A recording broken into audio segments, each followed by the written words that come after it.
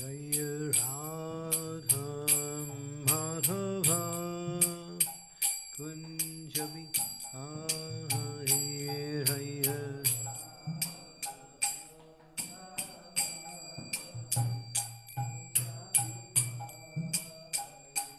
Jaya Radha Madhava Kunjabi Hari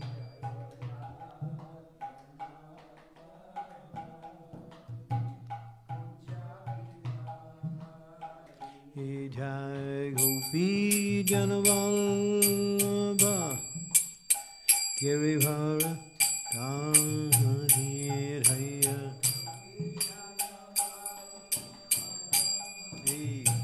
Giri Jaya Gopi Janavallabha Girivara Dhaniraya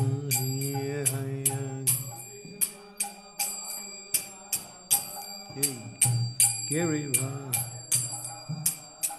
Jasodanandana Raja Janahanjanaya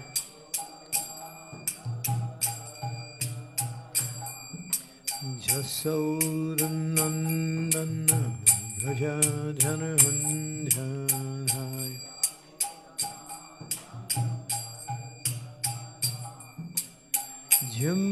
Jamunatira Vana Chariyam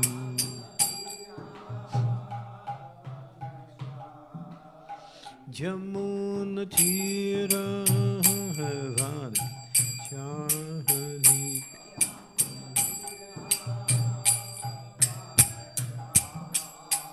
Jai Radha Madhava Kunjabihari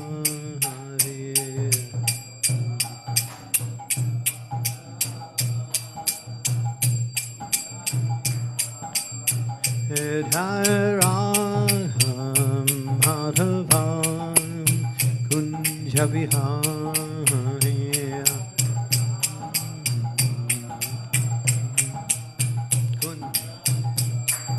Jaya Gopi Janavallabha Girivara Dhaniraya Jaya Gopi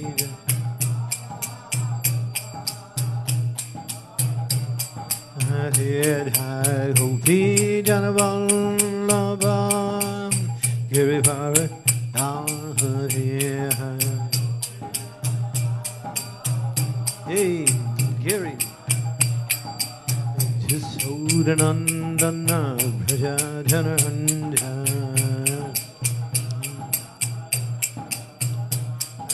Jasodanandana Bhaja Janahanja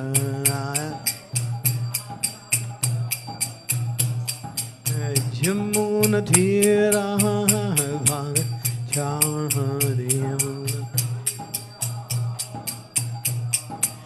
Jamunatira Bhava Chariyam Jai Radha Madhava Kunjabihari Kunjabihari Jai Radha Madhava Kunjabihari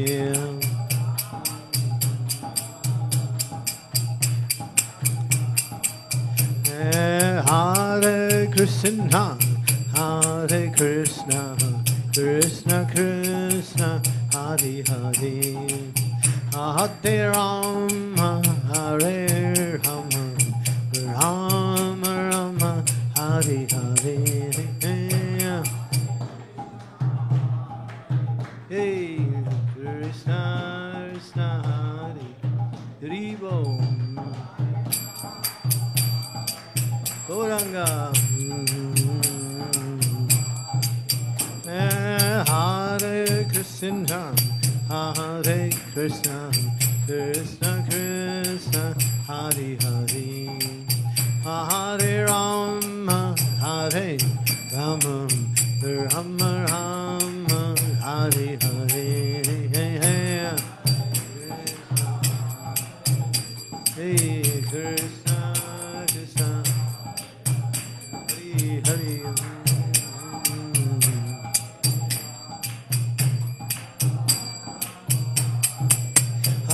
Hare Krishna, Hare Krishna, Krishna Krishna, Hare Hare, Hare Rama, Hare Rama, Rama Rama, Hare Hare,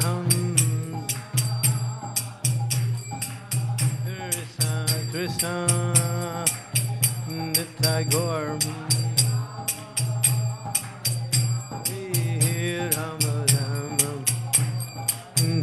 Thai Gaur Hari Bham, Hari Bham, Hari Bham, Gaur Hari Bham.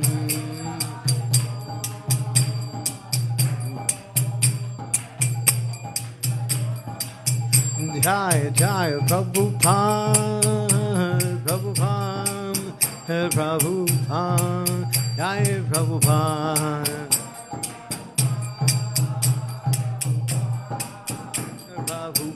Jaya Jaya Prabhupada. Shri Panchatattva ki Jai, Gaur Premanande, Hari Hari Hari Bol. Hare Krishna Mahamantra ki Jai. Jaya Jaya Sri Chaitanya Jaya Nityananda.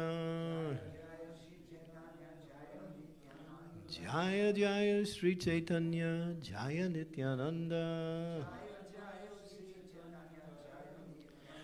Jaya Dvaita Chandra Jaya Gaura Bhakta Vrinda. Jaya Dvaita Chandra Jaya Gaura Bhakta Vrinda.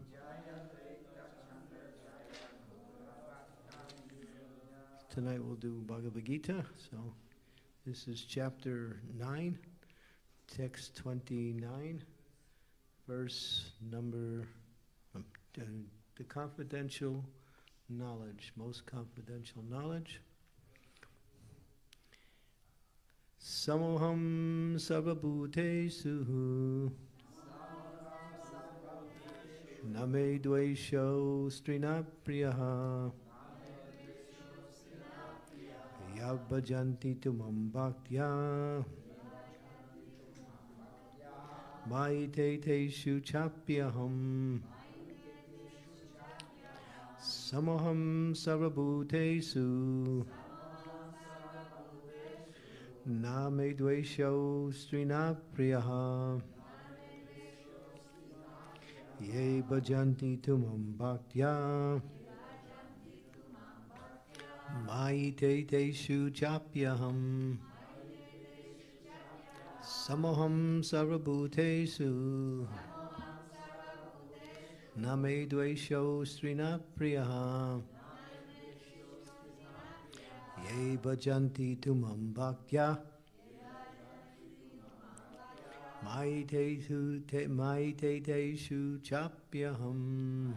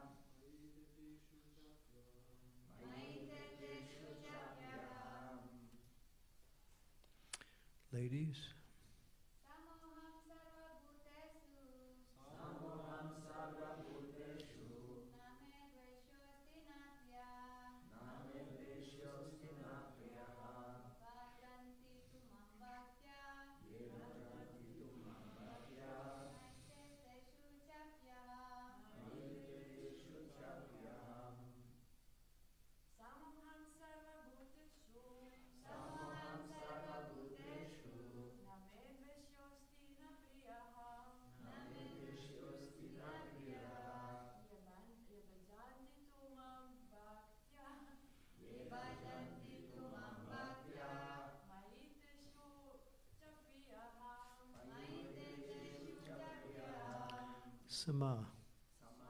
Equally disposed. Aham. I. Sarva bhuteshu. To all living entities. Na. No one. Me. To me. Dvesha. Hateful. Asti. Is. Na. Nor. Priya. Dear. Yea. Those who. Bhajanti.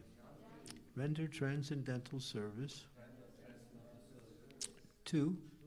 But. Mam. Unto me. Bhaktya. In devotion. Mai. Are in me. Te. Such persons. Tesu. And them. Cha. Also. Api. Certainly. Aham. I. The Lord speaking. Translation. I envy no one, nor am I partial to anyone. I'm equal to all. But whoever renders service unto me in devotion is a friend, is in me, and I am also a friend to him. Okay, so this verse sounds a little contradictory. Where's the contradiction? Yeah, he's not partial, but he is. He's partial to who? Why? If he says I'm not partial, but then he's seen as being partial, then what is it? What is it? Is it because of our vision or because he is partial? Because devotees choose to be his partial subjects. By? They decided to be his devotees. Oh, okay. Everybody's got a chance, but Yeah, because the Lord is like a mirror. Whatever you hold in front of the mirror, you see the reflection accordingly. So, in general, people ignore God, and so he gives them whatever they need according to what is their desires through either the material energy. Sometimes he gives directly. But for the devotee, he takes direct concern. So this is what Prabhupada will say here. One may question here if Krishna is equal to everyone, and no one is his special friend, then why does he take a special interest in the devotees who are always engaged in transcendental service? But this is not discrimination, it is natural. Any man in this material world may be charitably disposed, yet he has a special interest in his own children. The Lord claims that every living entity, in whatever form, is his son, and so he provides everyone with a generous supply of the necessity of life. He is just like a cloud which pours rain all over, whether it falls on the rock or on land or on water. But for his devotees he gives special attention. Such devotees are mentioned here. They are always in Krishna consciousness, and therefore they are always transcendentally situated in Krishna. The very phrase Krishna consciousness suggests that those who are in such consciousness are living transcendentalists situated in him. The Lord says here distinctly, Mai te, they are in me. Naturally, as a result, the Lord is also in them. This is reciprocal. This also explains the word Yayitha mam prapadyante tam sataima bhajami amham. Whoever surrenders unto me, proportionally I take care of them. This transcendental reciprocation exists because both the Lord and the devotee are conscious. When a diamond is set in a golden ring, it looks very nice. The gold is glorified, and at the same time, the diamond is glorified. The Lord and the living entity glitter, and when the living entity becomes inclined to the service of the Lord, Supreme Lord, he looks like gold. The Lord is a diamond, and so this combination is very nice. Living entities in a pure state are called devotees. Interesting. Well, let me say that again. Living entities in a pure state are called devotees. So what does that mean? Living entities in a pure state are called devotees. We call everybody who's engaged in devotional service devotee. But really, the actual terminology, as it applies to the definition, is that those who are fully engaged in devotional service, the word devotee applies. Otherwise, it's aspiring devotee, neophyte devotee, practicing devotee. So that's what that phrase means. It's like the word has a certain connotation, but it has a denotation. A connotation is what is the common meaning, and the denotation is the actual meaning. The actual meaning of devotee means one who is fully engaged in devotional service. The Supreme Lord becomes the devotee of his devotees. If a reciprocal relationship is not present between the devotee and the Lord, then there is no personal philosophy. In the impersonal philosophy, there is no reciprocation between the Supreme and the living entity. But in the personal philosophy, there is. The example is often given that the Lord is like a desire tree, and whatever one wants from this desire tree, the Lord supplies. But here the explanation is more complete. The Lord is here stated to be partial to his devotees. This is the manifestation of the Lord's special mercy to his devotees. The Lord's reciprocation should not be considered to be under the law of karma. It belongs to the transcendental situation in which the Lord and the devotees function. So this relationship is not a material. Devotional service to the Lord is not an activity of this material world. It is part of the spiritual world where eternity, bliss, and knowledge predominate.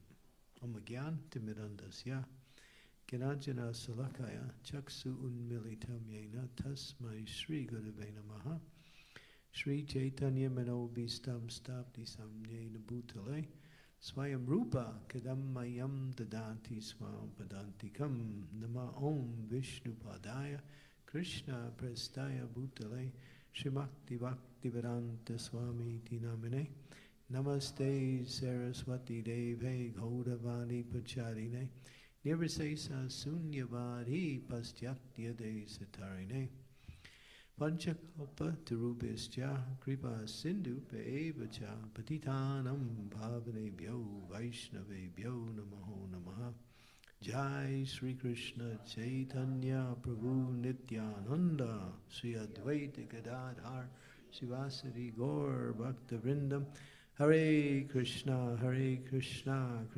Krishna Hare Hare Hare Rama Rama Rama Hare Hare. So in the 4th chapter of Bhagavad-gita, the Lord says, Yegatam mam prapadyante tamstataiva bhajami aham. Mama vartvanu vartante manusya partha sarvasyaha. So he says that as you approach me, I reward you accordingly. Everyone follows my path in all respects, O son of Kunti. So he's saying to Arjuna that actually everyone is following his path. What does it mean everyone is following his path? We say, does everyone follow the Lord's path? What does that mean? Who can give a little understanding? What is it? The Lord says, everyone is following my path. Everyone is under control. Yeah, the Lord or? This energy. Energy, right. Everyone is either under the Daivi Prakriti or the Para Prakriti, or the Apara Prakriti. Daivi Prakriti and Para Prakriti, right. Daivi Prakriti is the spiritual energy, transcendental, and the Para Prakriti is the material energy. Both are energies of the Lord, but they function differently. This verse really indicates that the Lord is not partial. He's equal. And he doesn't have anything to gain from any relationship. Therefore, he reciprocates according to how the devotee or how the person acts. people in the material world have a problem with this. They can't understand why they suffer. And if the God is all good, and so many good people are dying because of whatever reason. There was that one book that was famous many years ago. It was probably one of the best bestsellers, the biggest bestseller ever on the market of books. It was Why Do Bad Things Happen to Good People? That was the name of the book. Why do bad things happen to good people? And it was written by a rabbi, a Jewish priest. And he was inspired to write the book because he had a son who was born with a very rare disease called progeria. And the boy, this disease works in such a way as you go through your whole life, the aging process is speed up very fast. So he died of old age at 14 years old, the boy. It's a disease, I think it comes from Africa, and you don't see it too much in European countries, but it's there. It's called progeria. And so, being a rabbi, a man of God who had faith in God, he was thinking, here is an innocent boy. He never did anything wrong. And why is he, like this? So, people question God. Well, why is God allowing for good people to suffer? So his premise was, he changed his idea around. He said, God is all good. He's good. But he's not all powerful. And that was his premise, because although he wants to help everyone and be everyone's well-wisher and best friend, because there are so many living entities and he has so many responsibilities, he somehow misses something once in a while. So therefore people are victimized by the fact that he's not on top of everything. He's a bad manager. So that book really not only was one of the biggest bestsellers in the world ever, it was on the New York Times best-selling list for years, but it also created a type of philosophy among the Christians called theodicy, understanding God's relationship with man in the world. What is God's relationship with man? So that opened up a whole discussion. Of course, we understand that when a person takes birth, it's not their first life. And they carry with them karma, daiva, netrena. They carry their previous results of their activities into this life if they haven't gotten those results previously. And therefore, people get good things, just like sometimes even evil people, they have a lot of good fortune. And a so-called good person who never harms anyone, is friendly to everyone, does charitable for his neighbors, they suffer. So therefore people become confused and they give up of God. Prabhupada talks about how during World War II, both in Germany and in England, the women who had either husbands, brothers, or sons in the war, they were praying to the Lord, please make my husband, my son, my brother come back. And many of them didn't come back, were killed, and so they gave up on God. They prayed to God, and God didn't, fulfill their prayers. So, but they don't see the big picture, and they don't know how the Lord works. He puts everything under the control of his laws, and if one follows the laws, one gets the benefit of the law. Just like a good person in a state, when they follow the laws, they have so many benefits. One who breaks the law and sometimes is punished and has to go to prison, or is restricted from certain benefits.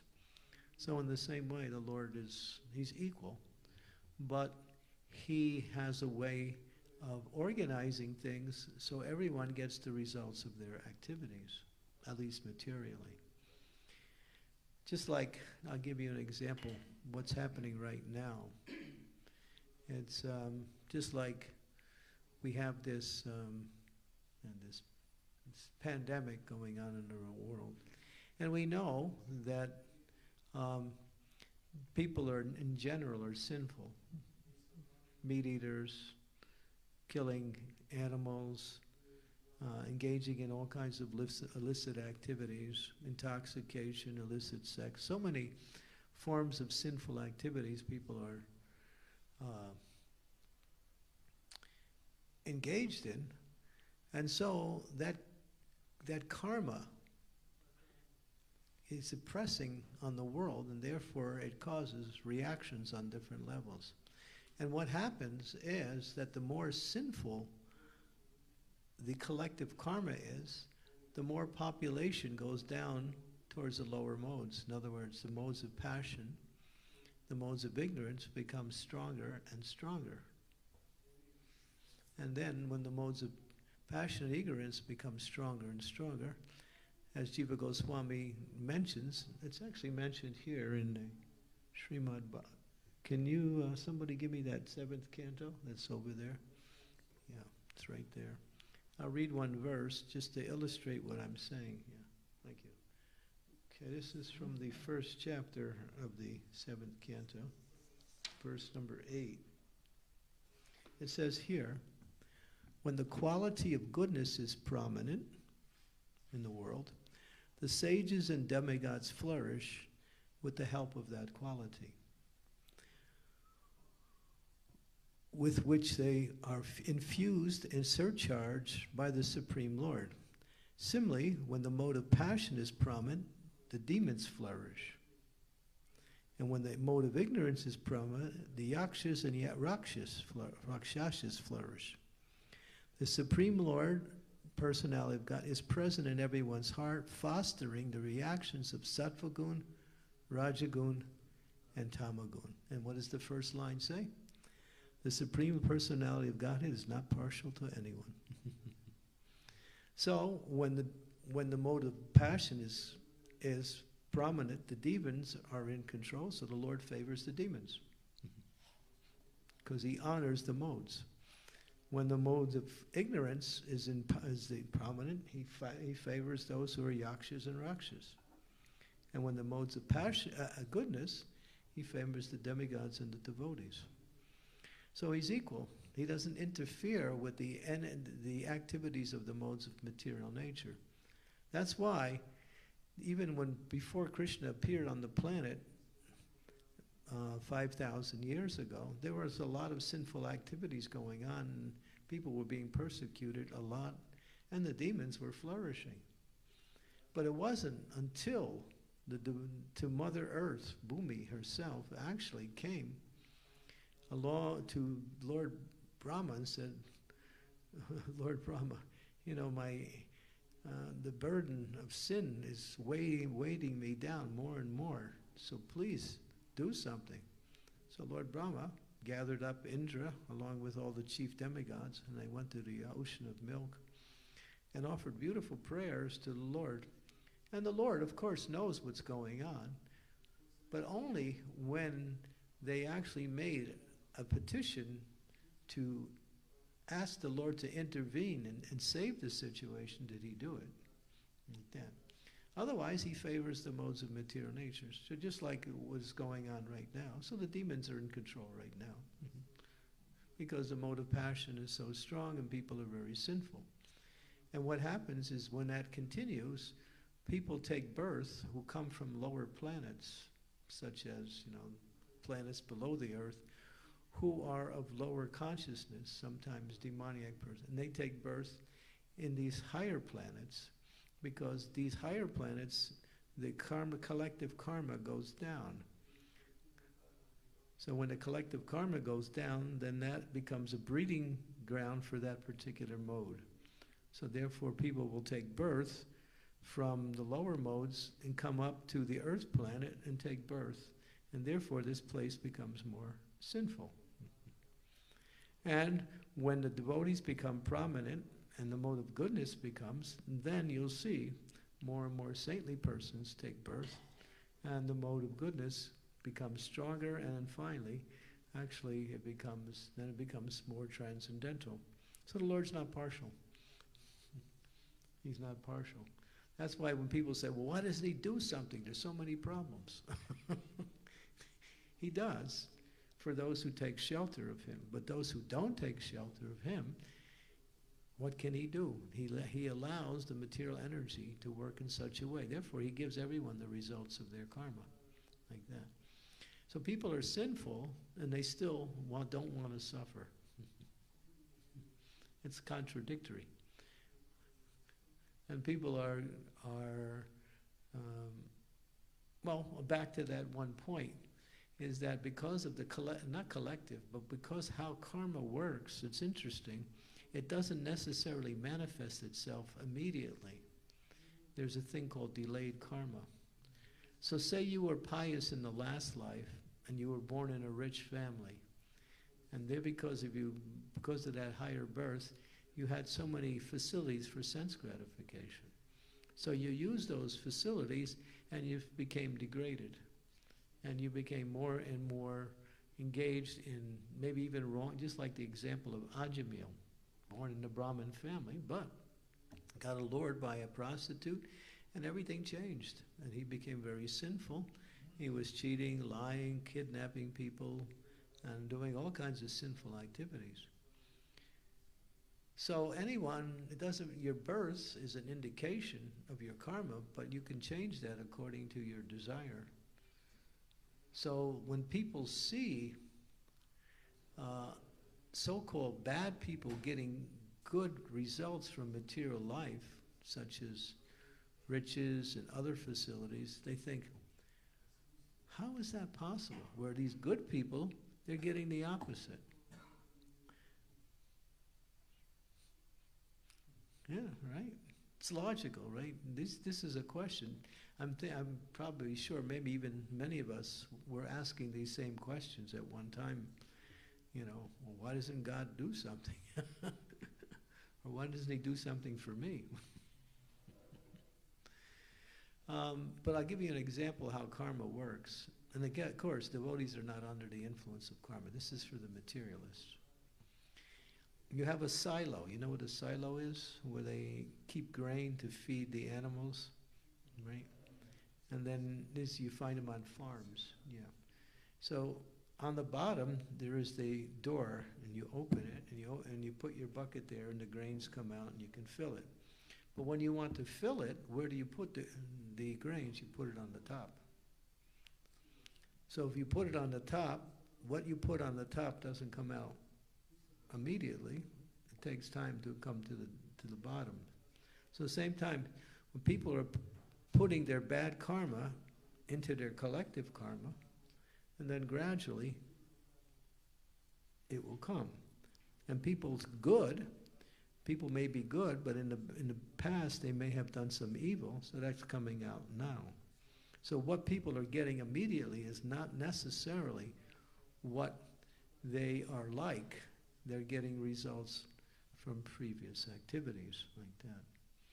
So the only way you can change that, either good or bad, is take the devotional service. As soon as one takes the devotional service, their previous karma stops. That means there's no more putting in to the collective karma, but still there is still some residue of karma that may come out. So devotees may also find themselves in difficult situations because of previous activities. But Krishna always protects his devotees. That's the point. So for example, Prabhupada would give the example, just like a murderer. If one was a murderer in a previous life, then they have to suffer by getting killed themselves. And that's what they call eye for an eye, tooth for a tooth. The Bible speaks like that.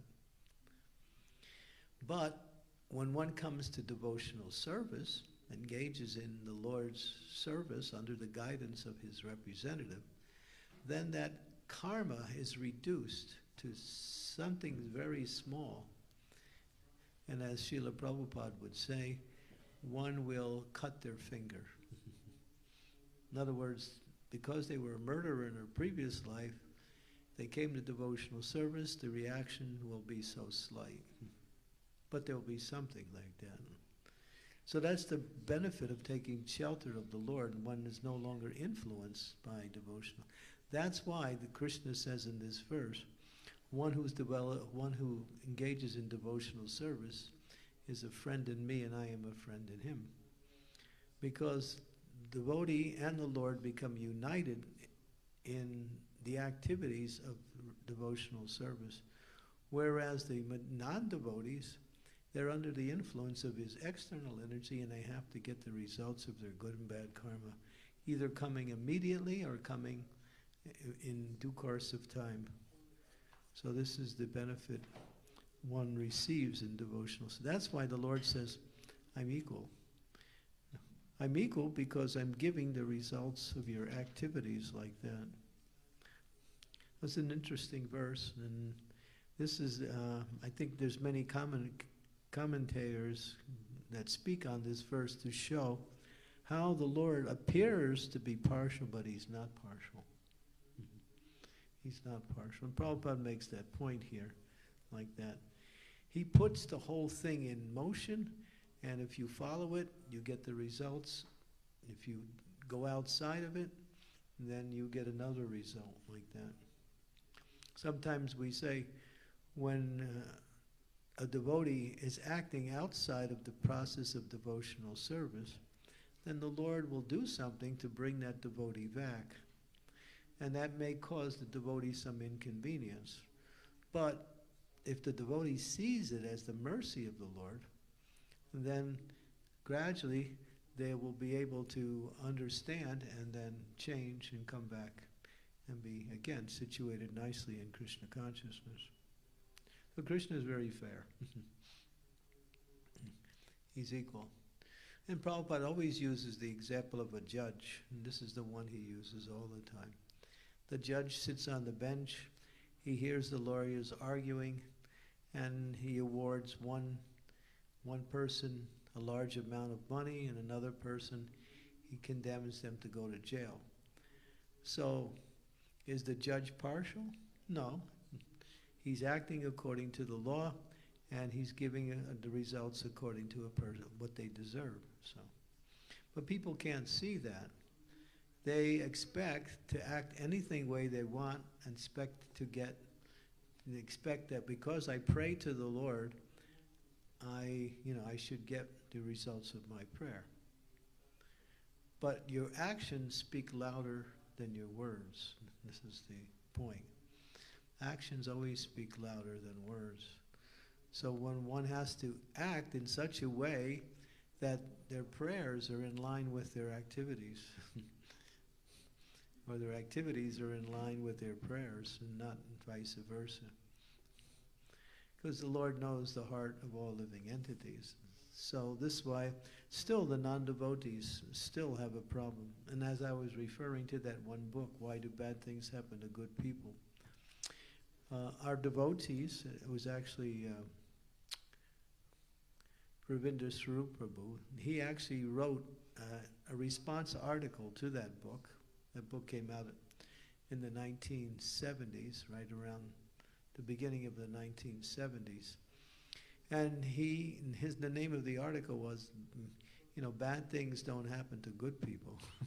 Bad things happen to bad people. And good things happen to good people. But we have to see the bigger picture and not just look at what's happening in the immediate. So there's where the non-devotees, the materialists, get confused. They always expect, they know that God is good, He's kind, He's so many good qualities, but they can't understand why He doesn't do something to change the world around and make it, the way they want to make it, or whatever way they see it.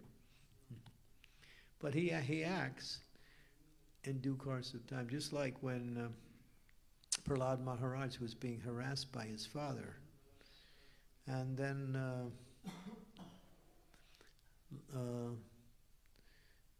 but even before that, when Hiranyakashipu was harassing all the demigods were complaining. They went to Lord Vishnu and said, why don't you do something about this guy? He's such a big rascal. He's causing everything to go haywire. And the Lord said, I know all the activities of Hiranyakashipu, but when he starts to tease my pure devotee, then I will act. So here's the point. Only when he really started to harass Prahlad Maharaj did the Lord finally come and do something directly. The same way that the Lord is always there for his devotees as long as we take shelter of him. If we don't take shelter of him, the Lord even says that, I like to give protection to everyone, but everyone doesn't want my protection. They want to arrange their own way of becoming protected or saved in the world, just like, I don't want to get too controversial now. I better not. So anyway, yeah, just like if you maintain a nice healthy regime, you keep yourself clean and you follow all the health requirements, generally you stay healthy. You don't get sick from any diseases.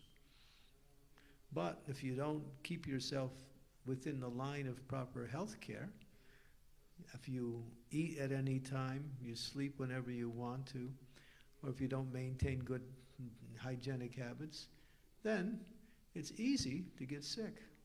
It happens all the time. So if one follows the principles of good health, one can stay healthy. And take good care, of course. There's always dangers. But generally, that's the principle. That's why Prabhupada writes that in the Bhagavad-gita, that generally people get sick in this age because they don't follow any regulated lifestyle. They do whatever they want, whenever they want. Regulation is actually the key to good health. If you're not regulated, you'll find yourself struggling to maintain. So because the body is a machine and it requires maintenance and at different times and different cares like that. So in the same way, we don't need some big programs for becoming healthy. We don't really need so many doctors. All we need to do is understand how to take care of yourself, and that takes a little bit of intelligence and maybe a little research, and you can maintain yourself nicely. Generally, unless you have bad health karma. There are people who have bad health karma. But that's another thing, and that's rare also. But generally, this is the principle. So the Lord follows how people reciprocate with him, or how and the Lord is reciprocating. He's giving the sunshine to the demons who are evil. He's giving water, he's giving light, he's giving air, he's giving food, he's giving so many things in the form of material energy, even to those who don't like him or find reasons to criticize him or don't even believe in him. So not only is he not partial, but he's even goes, partial, but he even goes beyond that to take care of those who don't even really want to recognize his gifts. The Lord's very kind. But still, people can only go up to a certain point. When they're in trouble, if they think, just like there was one devotee, his father was a very hunter type guy. He would, he'd keep many rifles. He was always hunting. And he was pretty much a non-devotee in the true sense of this term. So he got old and then he was dying. So when he was dying, he was becoming frightened. And when he was becoming frightened, he called out to his wife, please bring my gun, please bring my gun. Because he was seeing the Yamadutas, and he was thinking, I'm going to shoot the Yamadutas. But it's not possible. Yeah, it's a true story. And there's one devotee, he told that about his father, how when he was dying, he called to his wife for his gun. So this is, the non-devotees always want to protect themselves by their own intelligence, their own arrangements like that. But devotee, Rake Krishna Moreke, Pore Krishna Rakeke. If Krishna wants to kill you, you can't stand alive. You are finished.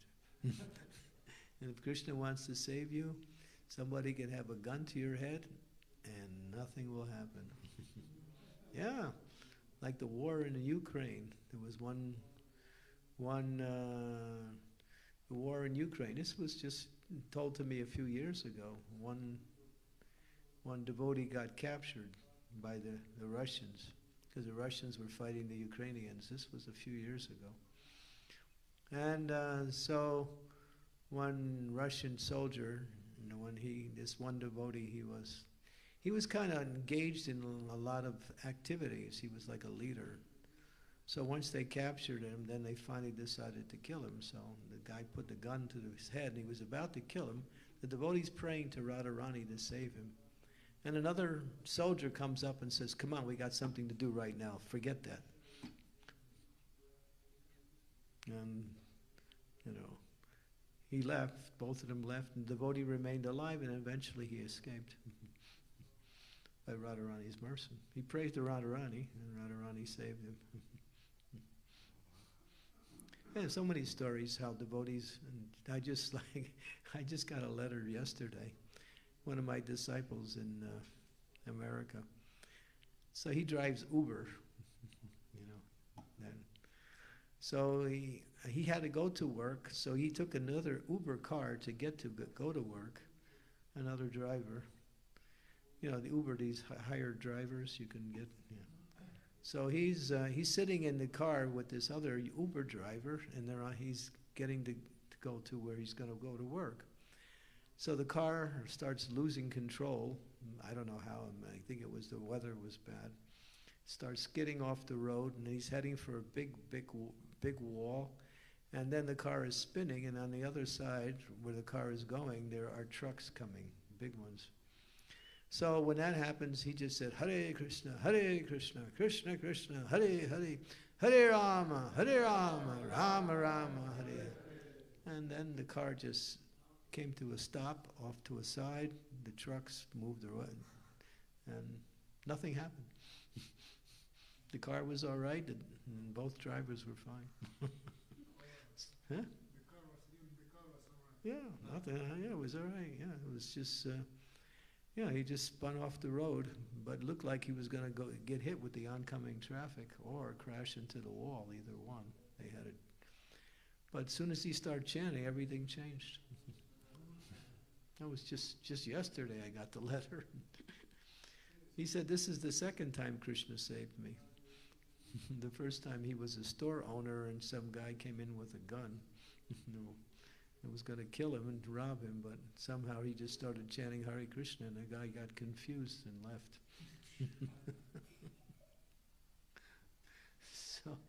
So those who take shelter of the Lord is there to protect, like that. And those who, expect to get the Lord's protection, but at the same time live against the laws of the Lord, they get something different. You can't say, well, my dear Lord, give me this, give me that, give me protection, give me this, but then you do all kinds of nonsense on the side. You have to live in such a way that you can live according to the guidance of the Lord, the instructions of the Lord. Then one is protected by the Lord. That's why he's not partial to anyone. Okay, so this is a very significant verse. It's a verse that is discussed quite often amongst transcendentalists, people who are well versed in the knowledge of spiritual principles. This is a very interesting discussion verse. And I think the commentators like Vishwanath Chakravarti Thakur and Jiva Goswami have commented on this verse. It's interesting. Okay, so thank you. Any questions? Yes. Hare Krishna Maharaj, thank you. I would have two questions, if possible. One is when you were talking about the silo example of karma, and when one becomes a devotee, the karma stops going on the top.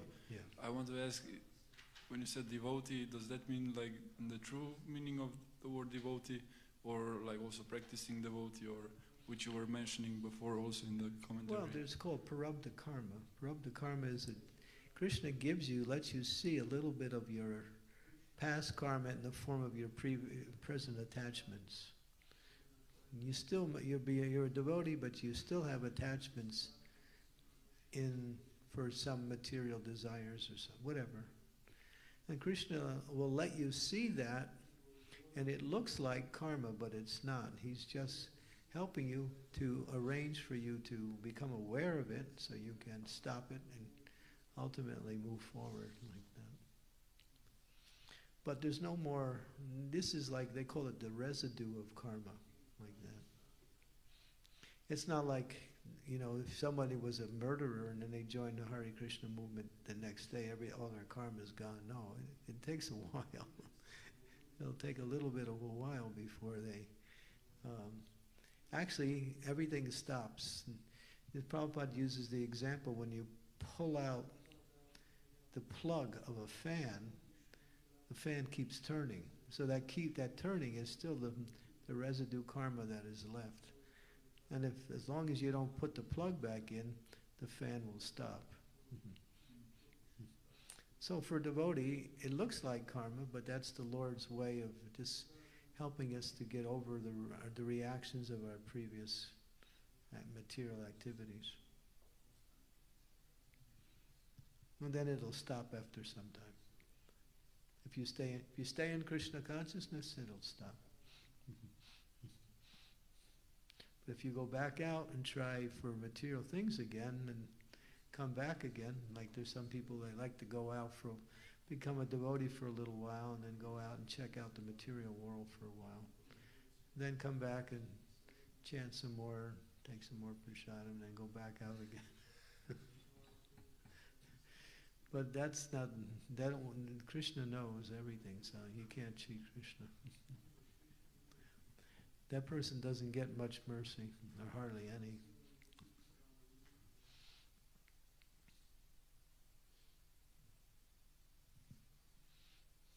Can I ask the second one? Yeah, did you digest the first one yet? Yeah. So with the silo, then does one's material existence continues until the silo is completely depleted? The material existence is stopped, except the residue reactions from previous activities are still coming. That's all. As long as, nothing more is going in, that means your material life is stopped. But you can still perform material activities. But when you perform material activities, inadvertently, not consciously in devotional service, Krishna just gives you a little slap to remind you, hey, this is not where you should be. Yeah. As long as you stay in devotional service, you're no longer plugged into the material energy. But we don't know how much, how deep our attachments go. They go very deep. The more you purify your heart, the more you'll see your attachments.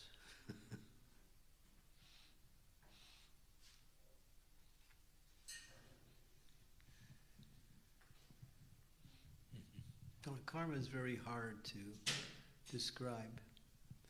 And Jai Shri Panchatattva Ki Jai.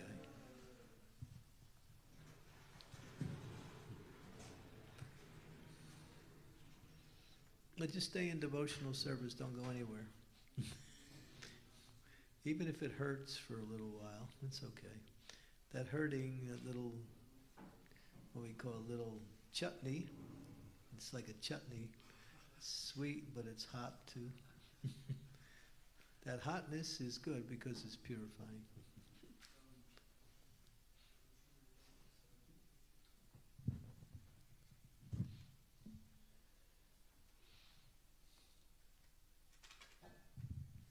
Hare Krishna, thank you very much.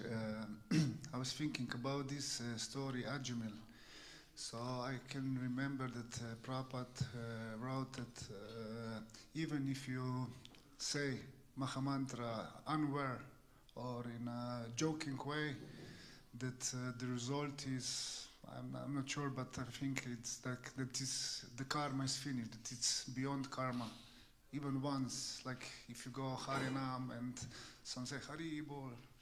Yeah, and that's called Namabas. Yeah. So this kind of saying holy name is beyond karma. Karma stops at a time. Yeah, but they say Haribo, but then the next minute they go back and do something else. And then They don't change their life.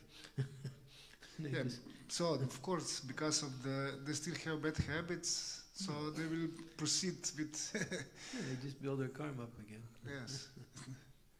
But That's somehow they came to the level 0. Yeah, at Oh. that one point. That's called Namabas. It's even better than Namaparad because sometimes even devotees chant Namaparad, we're chanting with offense, but sometimes a non-devotee will just will chant like you mentioned, yeah. And then that is very powerful. It gets a lot of, because there's no pretense there. There's no offense there. They're just naturally chanting. Mm-hmm.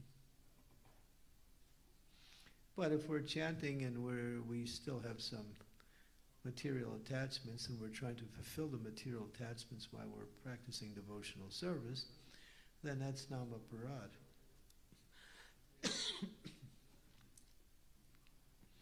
Yeah, that's there's 4 kinds of namabas: jokingly, accidentally, criticizingly, like, you Hare Krishna, these guys are wasting time. Get a job, will you? Do something. Yeah, that's, because Even criticizing.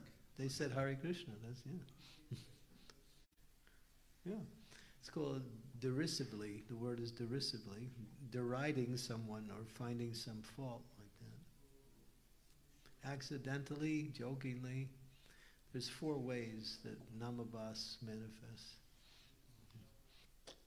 Sankita, Helena. Right. Prabhupada tells the story about the Muslim who was being chased by a wild boar, and he was yelling, Haram, Haram, Haram, Haram, Ha-Ram, Hari Ram. Haram in Arabic means abominable. Means he was calling out the word abominable. This is terrible. But because he was saying Haram, Prabhupada said he got liberated when he died. Yeah, the holy name is very powerful. But we have to chant it with devotion.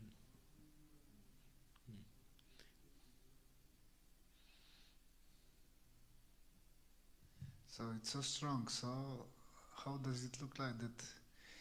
Even chanting for years, it looks like a slow process for me. It's not only slow, sometimes it looks like you're going backwards. And sometimes I feel like that too.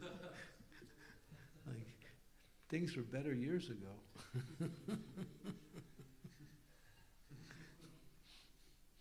But that's all part of Krishna's way of making you more dependent on him, calling out for more, with more helplessness and more dependence. He inspires that mood of of dependence by sometimes making it difficult for us, so we just call out with more helplessness.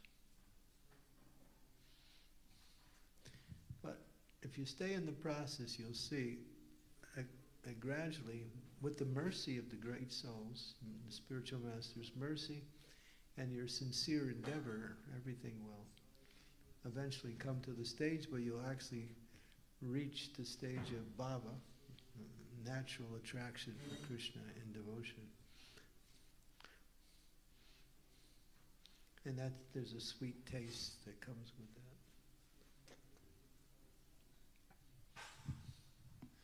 So about this dependence, if I can ask one question, like missing, no matter how old you are, whatever you're doing, you can read about this balance between material and spiritual. So then, like, you can think, okay, it's good to invest as much as possible in spiritual, but then someone said, but like, maybe you're not in material in the balance. But on the other hand, if it depends, Krishna. For devotees, we balance by making sure we take care of our body. That's the only balance we have to do. So you have balance, you get proper rest, you get proper prasadam, you take care of your body. If you have family, you do that. Yeah. But devotees don't want to go to the movies and watch, or read books about, material topics, So these balance means to take care of the body at the same time engage in devotional service. Sometimes people neglect their body in the name of devotional service, and then after some time they find their health goes down because of that. So the balance is there. If you have family, then you take care of the responsibility of the family. That's part of the balance. But for example, if you have family, then like I said, okay, I will engage in Sankirtan. So this is one of the best services you can do. And for sure, Krishna will like it and he will provide somehow. Yeah, that's true. But your family won't understand that. But Krishna will be happy. There are many examples, like when I think that you were narrating this story that when this Brahmana wrote, marked in the Bhagavad-gita, they are not directly reciprocating, and then Krishna and Balaram brought grains to his wife. Yeah, Krishna is constantly giving us whatever we need in our devotional service, but we're not always aware of how he's coming or whatever we need. Sometimes we mix up our needs with our desires. What I want and what I need may not be the same. But Krishna sometimes fulfills your desires, but if it takes you away from Krishna, then he won't do it again.